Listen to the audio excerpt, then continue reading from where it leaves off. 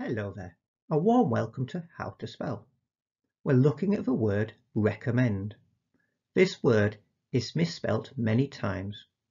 We have people who use two C's or people who just have one M.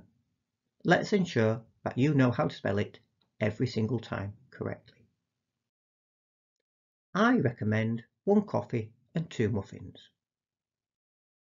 So, what are the steps? Well, we've said we recommend 1 coffee, so we have 1 C.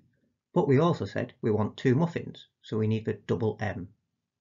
The other letters will fall into place, so there you get recommend.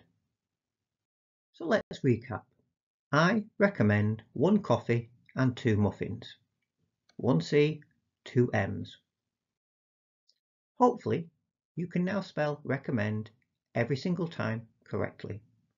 Thank you very much and take care.